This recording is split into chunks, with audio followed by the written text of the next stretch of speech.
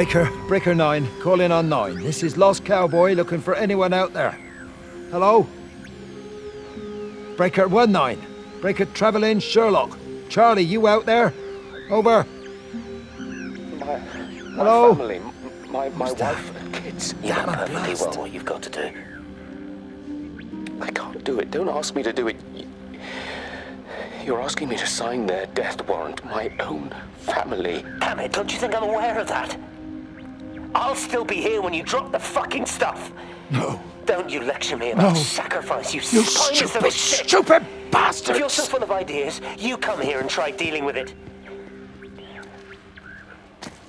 Tell them the time when we had a choice is over. Tell them to do it. You've got to do it now.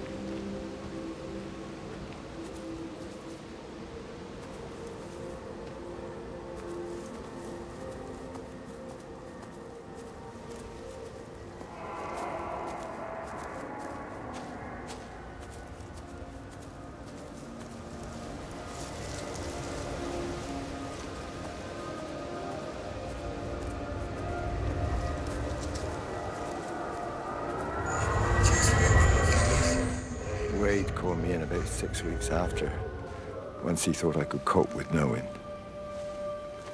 Can I ever repay you for what you did? She was a good woman, Frank. The best. You should come back to church. Back to the community. You're missed. I hate him, Father. I can't get down on my knees and pretend otherwise. And I don't understand why you don't hate him too. I try my hardest not to, Frank. Goes against the job description somewhat. Faith is the assurance of things hoped for.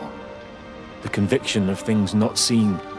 We have to trust him, even when his methods are hidden from view. Maybe see you on Sunday.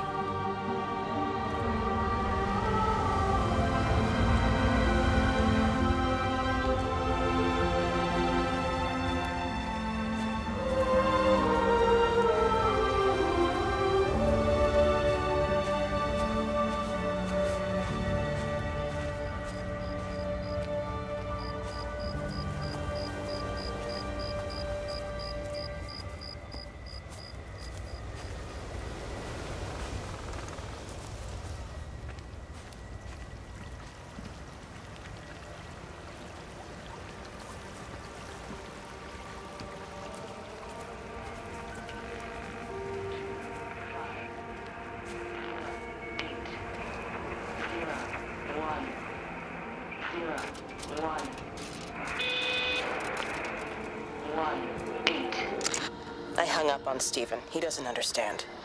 Even if he were here to experience it directly, I'm still not sure he would. There has to be a way of consolidating, of offering reciprocal amplification to the signal.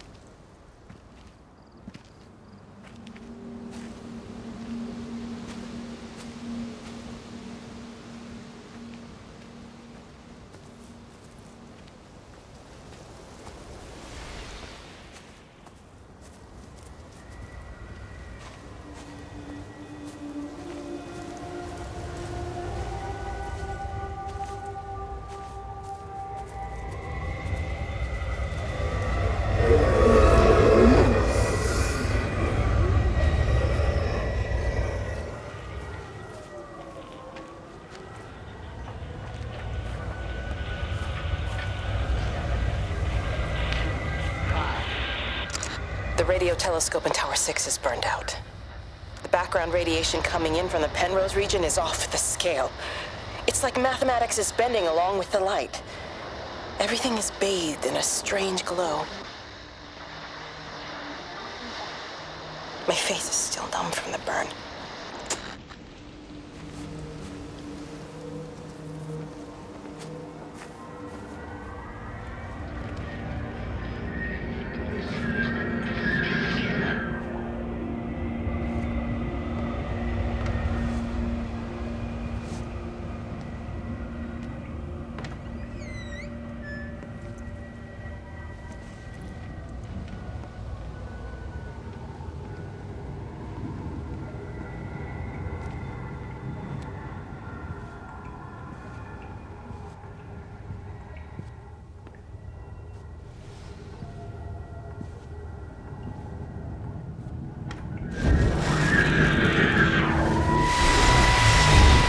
How's your sister, Frank?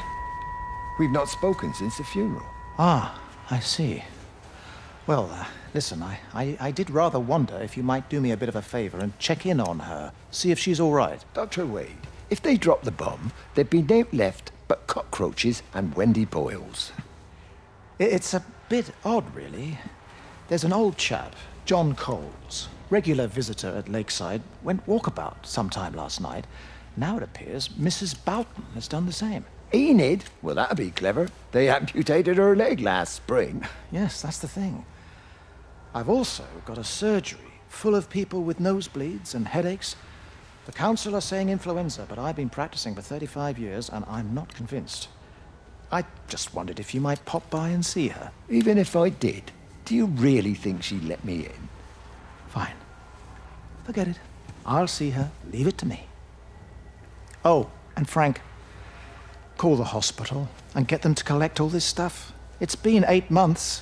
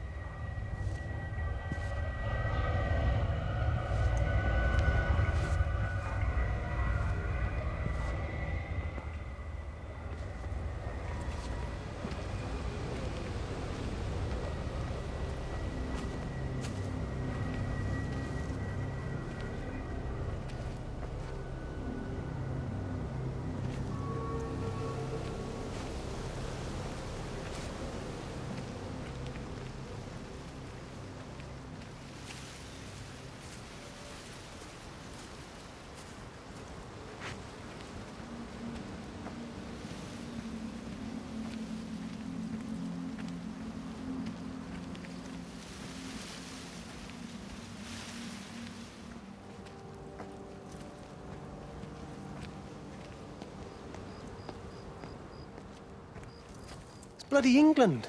You can't just stop the train, stop people travelling about the place. I don't like it, Frank. I don't like it at all. Well, nobody likes it. No sense sweating cobs over it. Folk all riled about it, giving me grief. I didn't stop the bloody trains, did I? And did they give me any warning? No, they bloody didn't. Yesterday, it's all like, keep 'em calm, Howard, minor disruptions, and today it's all government edicts and not until further notice, and you'll manage. Half the village has vanished. It's a couple of people. It's hardly half the village. Oh, right now. You forget, I've seen things. I was in the Falklands. I tell you, I got out the old air raid siren to test it this morning. Air raid siren. What on earth are you going to do with one of those? I found it in the station storeroom. Took it home, stuck it under the bed. Thought it might be worth something one day. Oh, damn it. It's all right. It's just a nosebleed. Here, use my Yankee. It's clean. Oh, thanks, Frank, thanks. Been getting like a bloody train all day.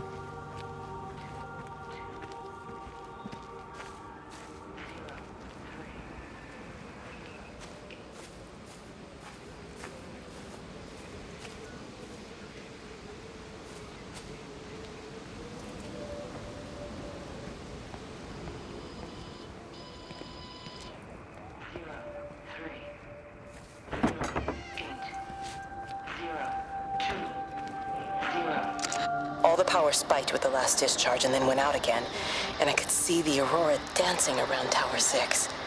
At the same time, the headache intensified, and I think I began to hallucinate. Old and new memories are clashing and tumbling around me. We're on the cusp of a breakthrough. I can feel it.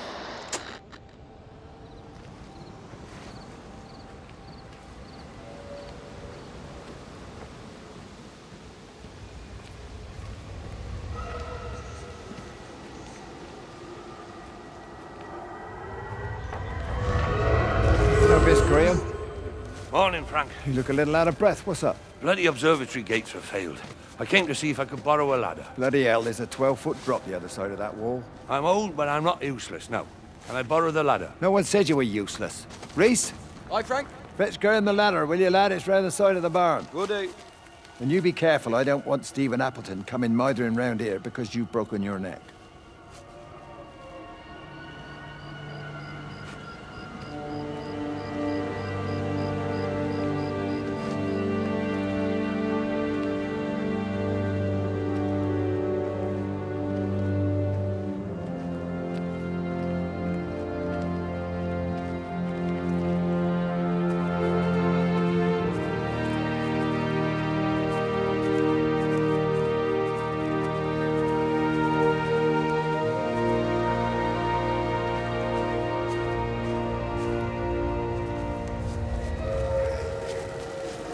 Hi! I want to word with you! Jesus, what the bloody hell are you doing? What are you up to? Get out of my way. This is important. You've been with Lizzie. You mess with her, I'll knock your bloody block off, I son. need to track the pattern. It's critical. What are you talking about, Stephen? People are sick. Birds are dying. My cows are dead. Where's Kate? Still up at the tower for all I know. I could recalibrate the radial coordinates on the primary oscillators. If that holds up... Stephen, where's Kate? What's going on? Just keep out of my way!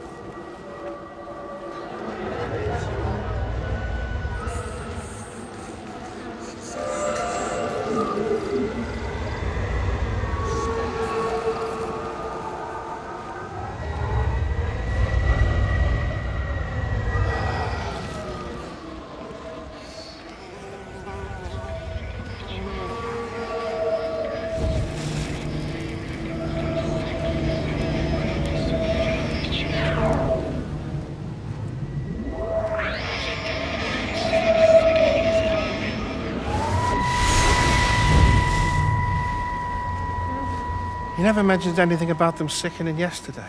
I checked them last night on the way back and they were fine. I woke up this morning and the whole lot had gone. Tell me, Charlie, have you heard any birds today? Well, I've not really been paying any attention. That sister of mine reckons they're dropping out the sky all round the Wrekin. And Dr. Wade reckons there's sick folk all over the village. Meg said not to bother trying to get deliveries out. Said the quarantine in the whole valley. I reckon it's best we just sit it out. It'll all come right, Frank. This'll all come right? Yeah, right. I am sorry about your cows, Frank. But when things settle down, they'll see you all right. There's got to be provision for this sort of thing. You want to listen to the radio more? Things don't seem like they're settling down at all. I tell you, Charlie, something big is happening.